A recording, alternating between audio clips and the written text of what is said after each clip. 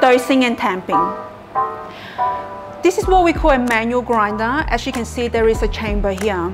If it's during low time or when you're not busy, you must grind to order because it will guarantee you freshness. If there is ample amount of coffee that's pre-ground sitting in the chamber, coffee will start oxidizing. So this is why it's super important to make sure you grind to order. How we do that is there's a switch on the side, you pull it twice until you hear it grind.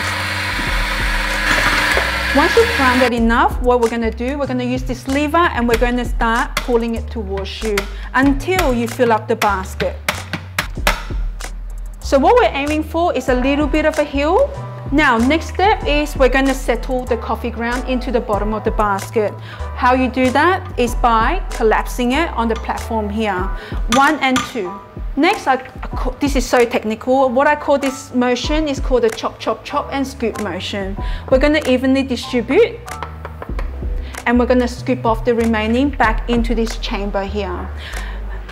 How you should position the lid is around that 10 degrees of a concave. Straight in. Once we finish that, we're going to get onto our tamper. A lot of people do ask, what is the perfect way to hold a tamper? I often refer it to as like opening the door. Pull out your index and your thumb, wrap around the side of the handle to give you a little bit of leverage. And we're going to push in that 10 kilos of pressure, straight in, no twisting, no nothing. Now, next tamp is, if you've got a little bit of coffee ground that risen up from the side, we're going to give it another tap. So the coffee ground settles back into the center. Next tamp is what we call polish. No pressure this time. Tamper on and give it a 360 spin.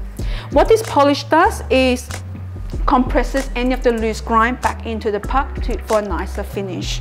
Any loose ground on the ears and the rim, we're going to dust it off.